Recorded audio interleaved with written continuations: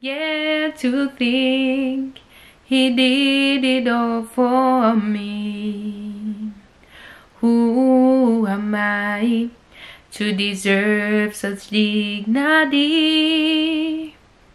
Surely for me he bore the pain, endured such agony. What will I give to him for what he gave to me?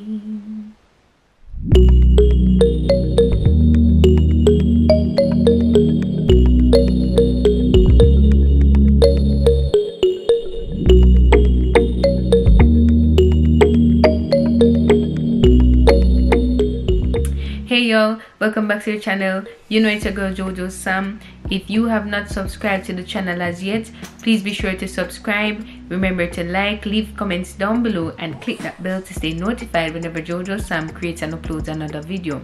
Also be sure to head on over to my second channel, Jojo Sam's Cooking Channel, and this is the channel where I showcase with you my culinary skills. So be sure to head on over there, do the same thing, like, share, subscribe, and comment down below on the contents that have been posted thus far. Easter is coming up, and we as believers of Jesus Christ, we observe the season of Lent. So you may ask the question, what is Lent? What is Easter recognized as? Well, Lent is a 40-day season of prayer, fasting, and giving of thanks unto God. It's a moment where we take time out to focus on his death, his crucifixion, his death, his burial, and his resurrection. So in all of this, we take time out to focus on the mere fact that Jesus was the lamb that was sacrificed for us, and the blood that was shed on the cross now atones or covers and pays for all of our sins. So as you go throughout the season of Lent, as you go throughout Easter, let it be that you make it a focus to focus on Jesus. Remember to remember his crucifixion. Remember to remember his death and his resurrection.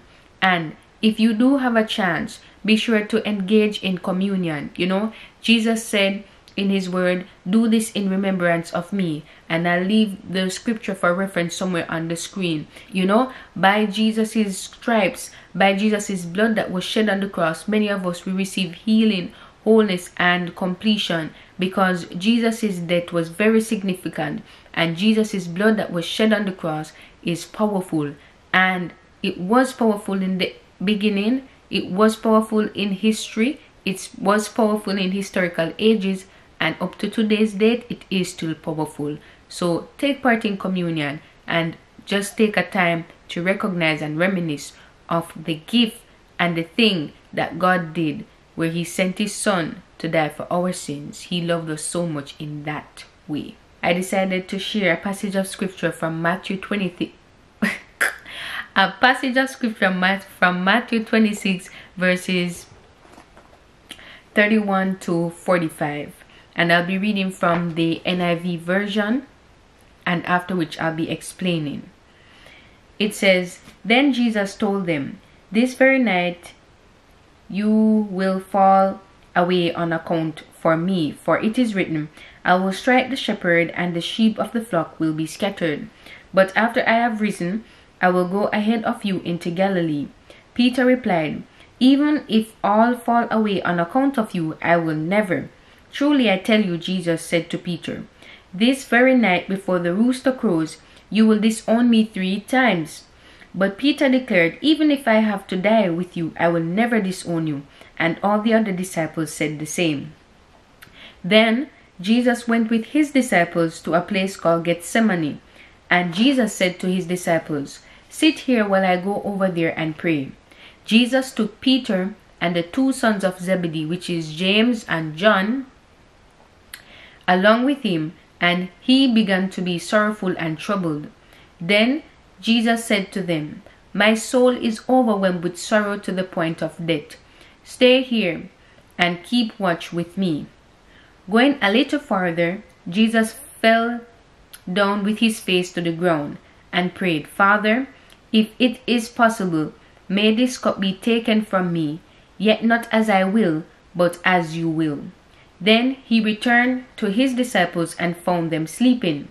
"Couldn't you men keep watch with me for 1 hour?" Jesus asked Peter. "Watch and pray so that you will not fall into temptation. The spirit is willing, but the flesh is weak." Jesus went on away a second time and prayed, "My Father, if it is not possible for this cup to be taken away unless I drink it, may your will be done." When Jesus came back, Jesus again found his disciples sleeping because their eyes were heavy. So Jesus left them and went away once more and prayed the third time, saying the same thing. Then Jesus returned to the disciples and said to them, "Are you still sleeping and resting? Look, the hour has come, and the Son of Man is delivered into the hands of sinners. Rise, let's go. Here comes my betrayer." These are the words of the Lord. We honor by saying Amen. So Matthew 26 verse 31 to 45 speaks about Jesus. Jesus telling his disciples that the sheep are going to be scattered because the shepherd is soon to be taken away from them. But he will come and meet up with them again in Galilee. So Jesus in this context is the shepherd. The sheep in this context are his disciples. So Jesus was telling them how Peter and many of others of the disciples would have denied him. But Peter was the one who was saying, "No, Jesus, I will not deny you.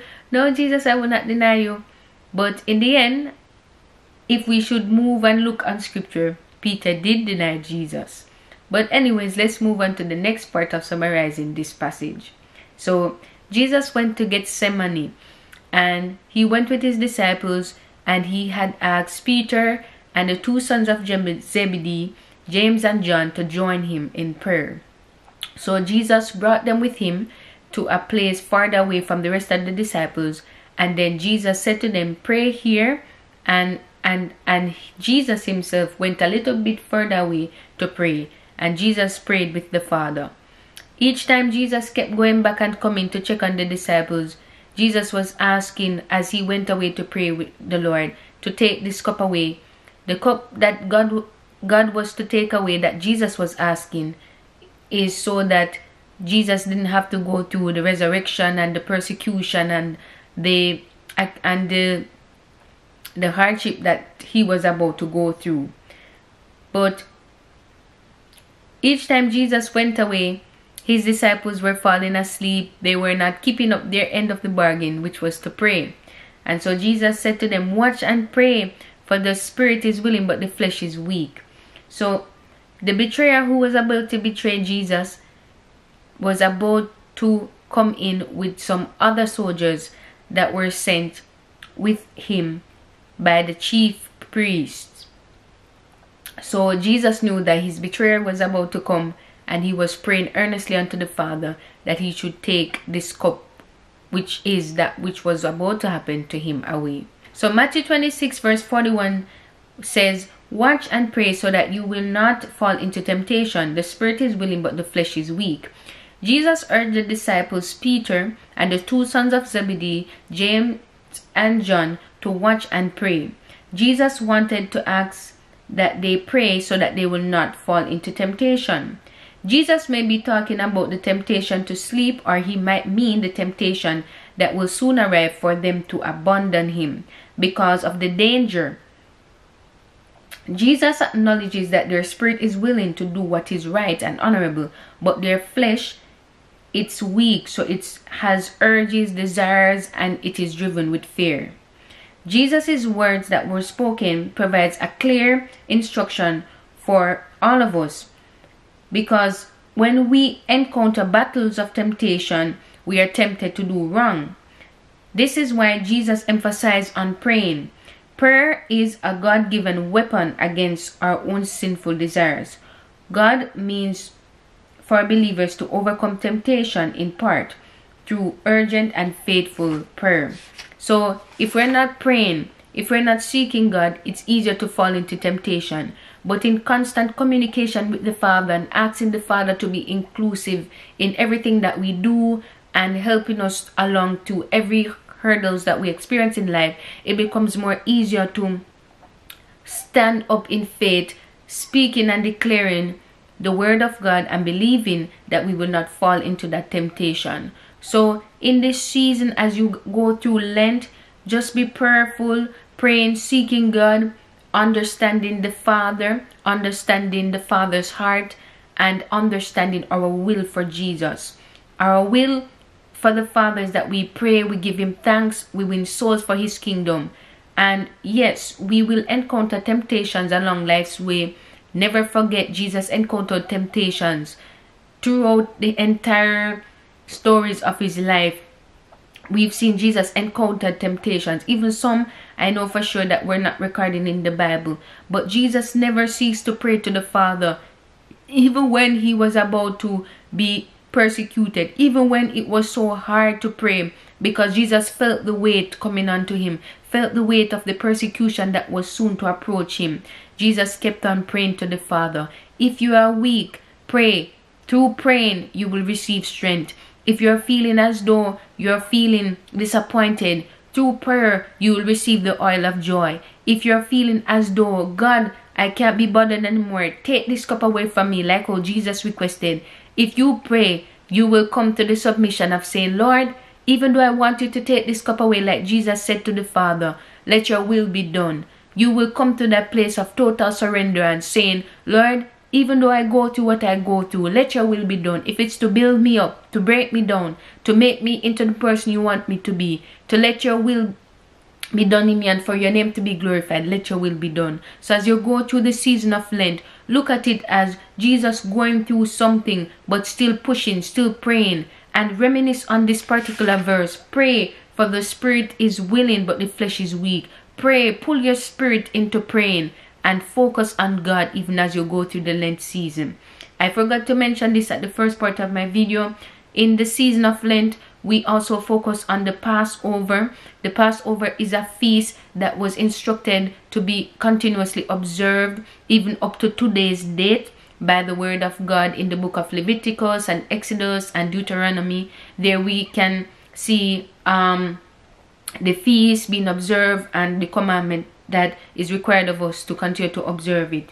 So you observe this Passover, and during this Passover, as mentioned, keep that communion, drink of Jesus's blood, partake with him in supper, eat of Jesus's body, breaking bread, not physically eating of Jesus's body, but doing communion as a symbolism that you're doing it, you're eating Jesus's body and drinking of his blood.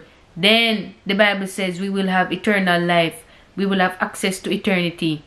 I'll put the scripture somewhere up here for you to see and actually be convinced. But be blessed. Alright guys, thank you so much for choosing today's video. Be blessed, stay safe, and know that Jojo Sam loves and appreciates you always. Do not be discouraged, be encouraged. Continue in prayer even when it's hard. Push and pray until you feel yourself soaring and going higher.